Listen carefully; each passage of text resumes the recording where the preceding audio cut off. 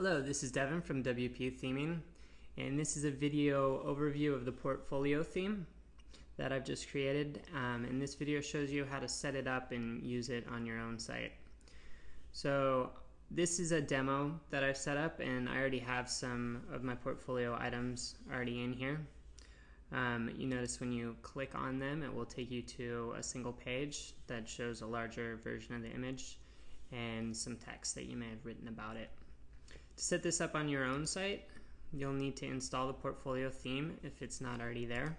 So go ahead and click under Appearance, go to Themes, click Install Themes, and do a search for the portfolio theme. Should pop up somewhere in here. This is it. Go ahead and click Install and activate it. As soon as you activate, you'll notice there's a new little tab over here on the left side underneath your posts.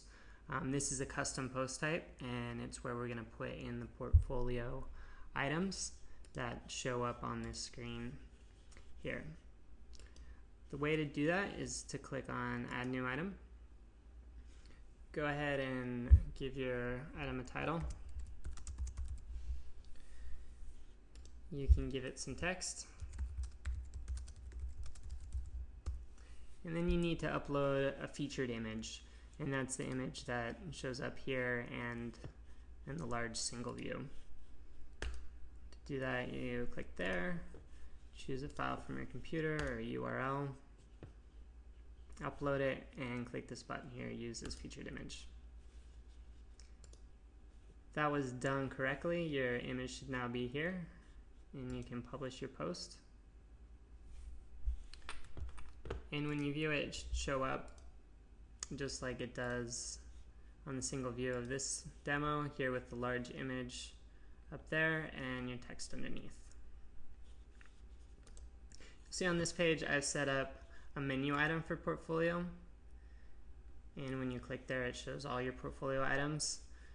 By default, when you load the portfolio theme, you won't get that menu item up there. You need to add that in. So what we need to do is actually reset our permalinks, because custom post types use a different rewrite. And just go ahead, and if you already have pretty permalinks set, you just need to save the changes and they'll get rewritten. And then go and create a new page. And you can call this page whatever you want. I'm going to call it portfolio. And select from your templates here the portfolio template, and go ahead and publish that. Now when I refresh this, I should have the portfolio item, and when I click on it, I see my first item in the portfolio is there. So the way I did that was by using a page, creating a page and doing a page template. You could also do it straight from your menus here. This theme does use the new WordPress 3.0 menus, so you can do it like that. Go ahead and create your menus.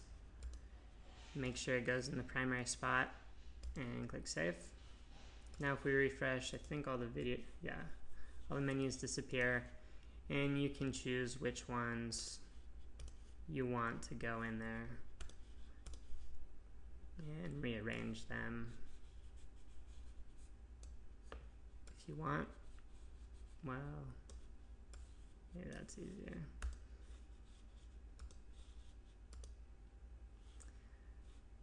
And then when you click on your portfolio item, again, it still shows up how it did before. So I hope that answers the basic questions about the portfolio theme. If you have any questions, feel free to email me or attach comments to this post, and I'll try and help you out as best I can. Hope you enjoy using the theme, and if you are using it on your site, do send a comment and we'll link to you, and I'd love to see how it's being used out there.